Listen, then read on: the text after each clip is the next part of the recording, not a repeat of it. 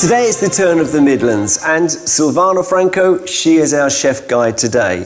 Now, of course, we know, Silvana, that the Italians are truly passionate about food. Yeah, everyone knows that, don't they? They love it. Is it true, of course, that Italians from the Midlands feel exactly the same way? Well, I think there's an awful lot to get inspired about in the Midlands. Amazing amount of fantastic foods we saw when we were there. Yeah. Well, there you go, you see. So a true Italian here, with just that kind of Midlands accent to go with it. Now, we're in for a bit of a treat today, yes, because you went to see so many people. It seems that we've got this real kind of meat feast, and you went to visit a real true traditional butcher.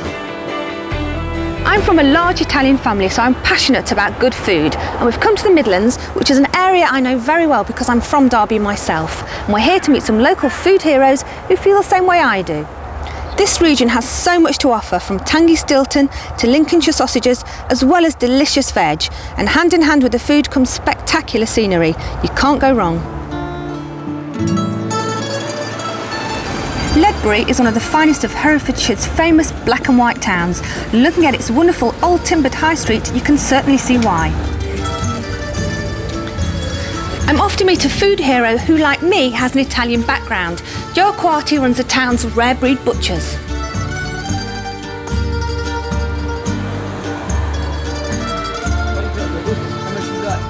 So, Joe, how did the shop come about? The previous owner decided to retire. Yeah. And the Traditional Breeds Meat Marketing Company looked to take the shop over. Yes. They are not butchers. They basically coordinate between small producers of traditional and rare breeds and independent butchers. They then asked me if I'd be interested in coming to Ledbury and managing the shop for them. And you said, yes, please. I actually said, no, the first question was, where's Ledbury? So the thing that's special about the shop is the fact that it's all about rare breeds. Is it 100% rare breed? Not 100% yet. But that's your aim? That's the aim. And why is it? Why is it so important to you? Because we want to be able to demonstrate to people that these animals are not only worth preserving and keeping the strains and the lines going, but they're actually jolly good to eat as well. If all these rare breeds, if they're produced properly, one wonders why they're becoming rare, but it's because they don't make the sort of profits that the supermarkets want.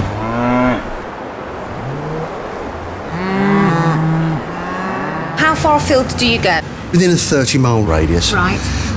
Quite a few of them are really small producers, aren't they? Like, yes, we're talking like 40 pigs and things 40 pigs a year. They're fed better as well, aren't they? Oh yeah, yeah. They get fed on all sorts of things. I mean, I know one lady and her pigs were coming in really sweet, and they were being fed on the sweet corn from the farm next door, and it just made them that much better. And so, you know, the people that come into the shop, do they fully appreciate what it's all about? Most of them do. Customers yeah. are interested? Yeah, most customers are very interested. They'll come in and say, what beef have you got this week? Yeah. What lamb have you got this week? And it's nice when you get something a bit different. Yeah. And they say, oh, we'll try some of that, you know. So, Joe, we're not just talking about the cuts of meat. You make your own sausages, and it's not just sausages. There's all these steak sausage pies rolls, the steak pies, and they're chicken your pies. own recipe. My recipes, yeah. And are they a hit then? Yes. You sell a lot of pies? Yeah. And so that must, so you can feel very happy that, you know, you are using every part of the animal. That is the good thing. Thank you very much, Joe. Now, look, can we have a little taste of that roast chicken Please over do. there? So this is one of your lovely ultra free range. And you've roasted it up for us today. It's very moist. It's delicious. Thank you very much, Joe.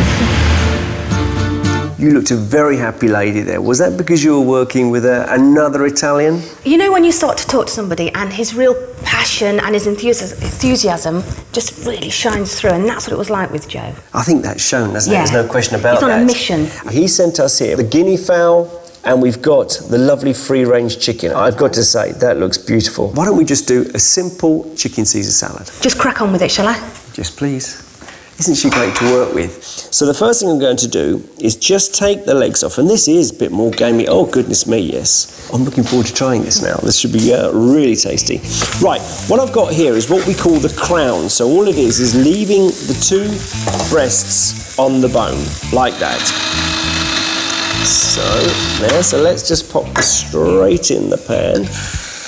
can hear that immediately. Right, so where do we stand at the moment? We've got a nice... Nice. Oh, that looks lovely. It's got a beautiful natural colour, very yellow. Look at that, that's absolutely lovely. We've always got to think about what the purpose is of local food heroes, and of course from our point of view it's a question of perhaps looking at some of these smaller kind of suppliers and how they're really offering, taking everything from their local community and giving it back to the community. I think community's really got a lot to do with it. Because otherwise we can get carried away with thinking, no, it can only be somebody who's using produce with a 20-mile radius, yes, rather than somebody who's drawing in flavours from across the world that nobody's ever experienced before. Good point. For me that's equally important. Yeah. Right, so this is just going to be nicely roasted to beautiful and tender. We'll see you in a minute.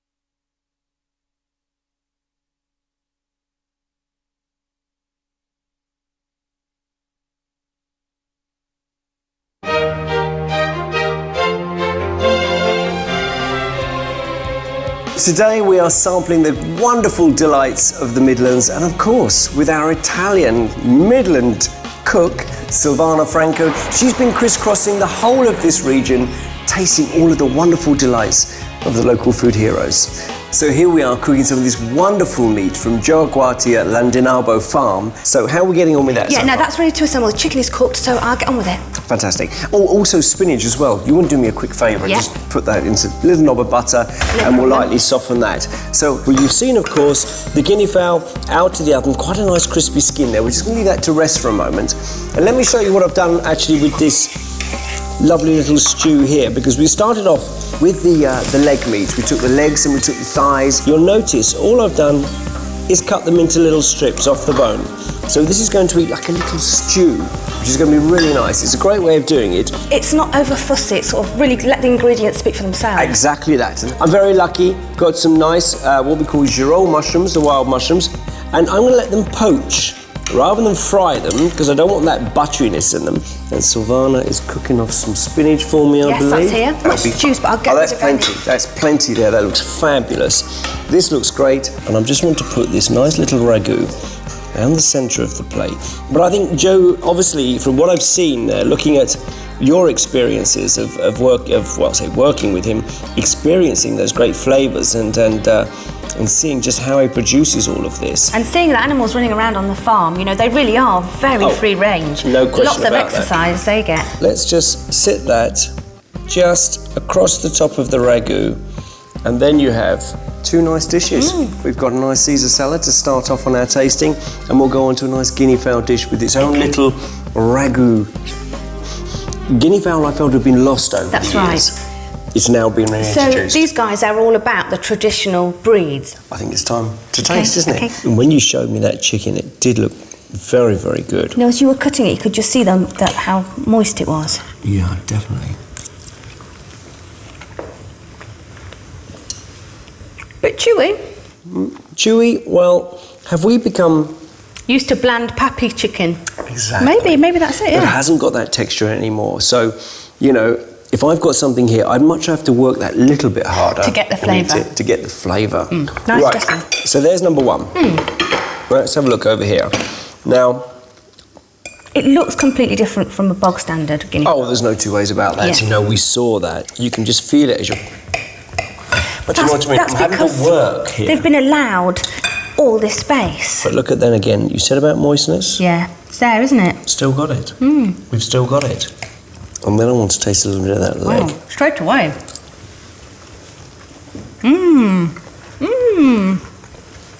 It's got loads of flavour. Packed with flavour. It's not... Beautiful and moist to eat. But really and truly, it's the flavour of the guinea fowl that's coming through. Yeah, it really is. That's why they're the pure breeds. And so good. I'm glad that they've got a good, tasty guinea fowl going on here. This is a pretty good start, I think. Right now, of course, we're going to have a little bit of a rest because the next one is just going to be cooking for us. Time for us to taste. You've got a real treat.